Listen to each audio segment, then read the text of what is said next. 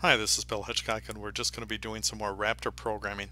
In this clip, we're going to set up a GPA calculator, a grade point average calculator. So you can see I've got a new file set up here, so I'm going to click and save this right away, otherwise it's just going to prompt me in a minute. So I'll click File, Save As. I want to call this my GPA Raptor file. And for computing out GPA, what we want to do with this is we're going to assume that somebody knows what their current GPA is, how many credits they've taken, that sort of thing. And then we want to say, all right, how many credits do you hope to take? And then what grade do you think that you could get on those? And then therefore compute out an overall GPA. So I'm going to start out with an input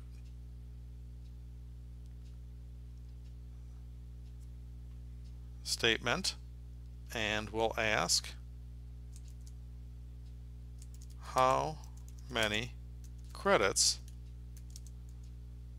do you have, and we'll call that our current credits.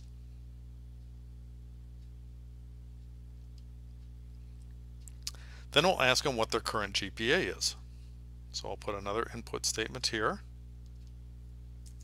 What is your current GPA in these? And we'll put a quote plus, and I want to display out how many credits they have. Cred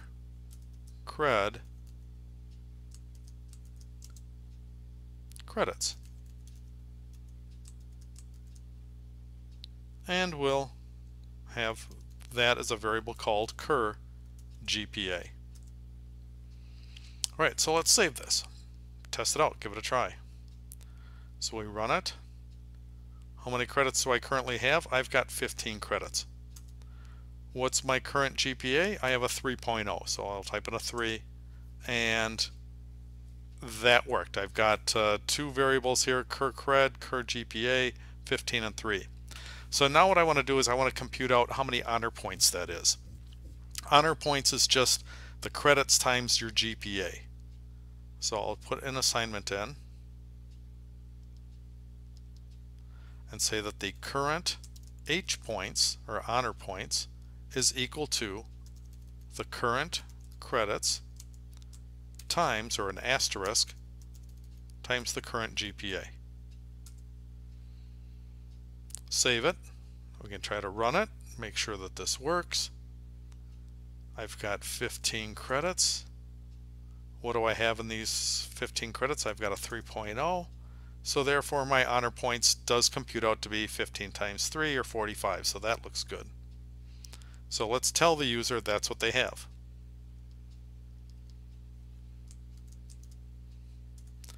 Based on your current situation, you've earned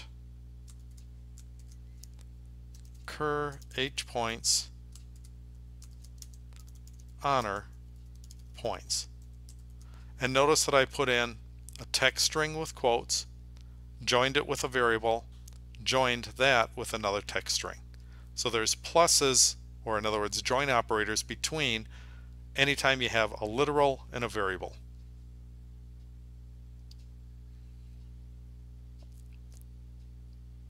Save. I always like to just kind of, you know what, it doesn't cost much other than just some time. Just run it again. Make sure all of this is working. Based on our current situation, I've earned 45 honor points. So that looks good. All right, now we want to ask them a couple more questions. We want to ask them how many credits they plan on taking, and then what grade they hope to get in those credits. So we'll have another input. How many credits do you plan to take? And how about if we call them plan cred, and we'll have another input statement and say, what GPA do you hope to earn in these, and then we'll display out how many credits they're planning on taking. Plan cred credits. So again, it's literal, variable, literal. And we'll call that our plan GPA. Now that I've got those two numbers, I want to compute out how many honor points that equates to. So I'll put an assignment statement here. Our plan H points, planned honor points, is going to equal the plan cred times the plan GPA.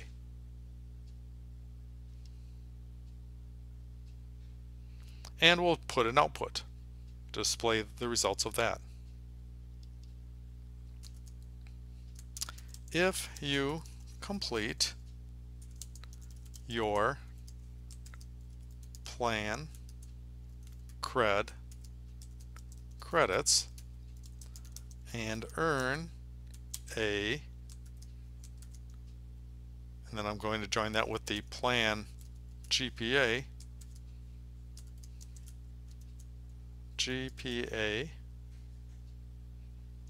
in those credits, you'll earn another, and then we want to say how many honor points that they're going to earn.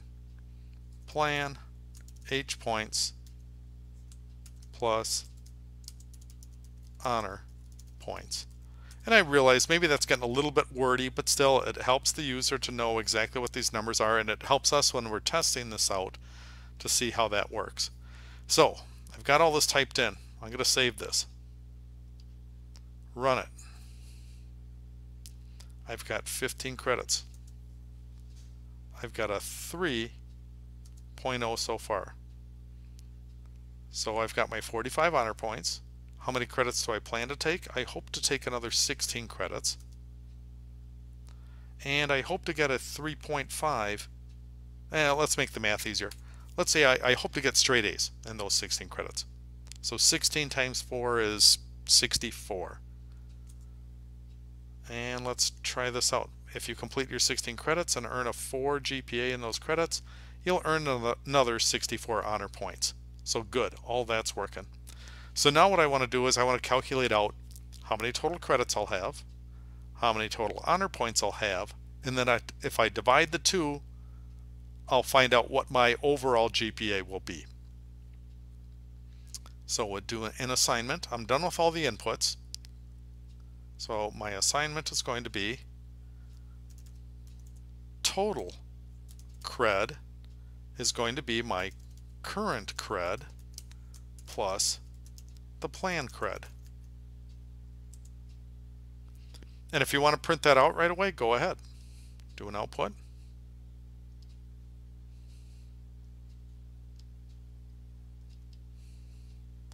And we could say current credits cred plus planned credits, and I'll say plus plan cred plus equals total cred total credits.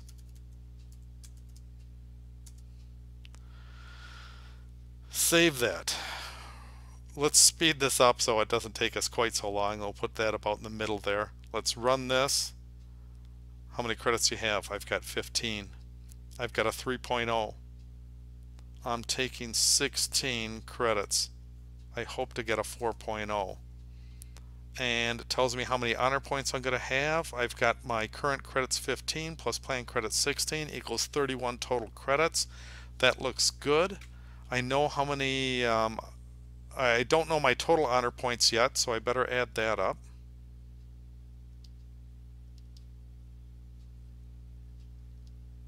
So my total H points is going to be my cur H points plus the plan H points. And notice as I'm doing this with my variables, it helps a lot if you just kind of use a standard naming scheme. That way you don't have to try to remember what all, if you spelled one honor with the whole word spelled out or whatever, just be consistent. So we've got that. I'm going to do one more output, and we'll make it kind of like this current credits and do all that. In fact, you know what I might try is I'm going to try clicking on this one, hit Control C to copy it, try clicking down here and try Control V so I can copy and paste something. Now I just want to modify this. So it's not current credits anymore. This is going to be my current honor points, which is the current H points variable, plus planned H honor points, which is the plan H points variable, equals total H points, or the total honor points. So just trying to save myself a little bit of typing. Save, run, let's check and see how things are going. Current credits 15, 3.0. I plan to take 16 credits. I have a 4.0 and we'll let it churn away. So here we go. Let's see, if I complete my 16 credits, I get another 64. 15 plus 16 is 31. 45 plus 64 equals 109 total honor points. We're about one step away, so now I got to figure out what my overall GPA is going to be. So my overall GPA will be the total H points divided by total credits, total cred. And for my final output, we'll just say your overall GPA will be, and we join that with the variable overall GPA. Save, run, test it out. 15, 3, 16, 4.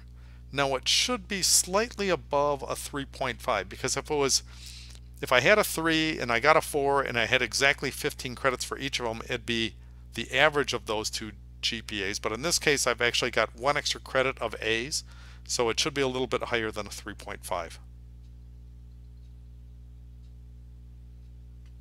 And sure enough, it's a 3.5161 for my overall GPA. So, without a whole lot of work, we're able to come up with a fairly useful program where we can do some different testing to see how things would work. Say that I was a junior going into my senior year. I want to run this program and say I've got 90 credits and I've got a 2.65 GPA.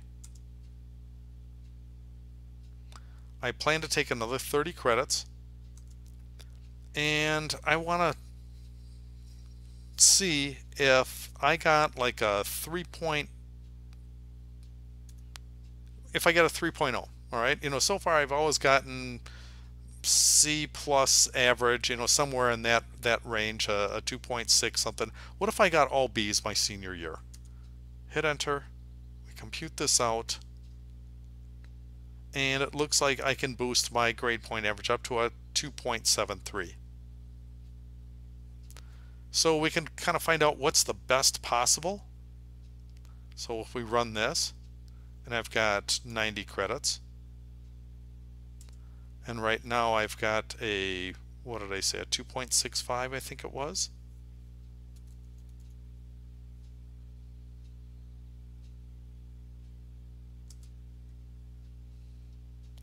And I plan to take 30 more credits.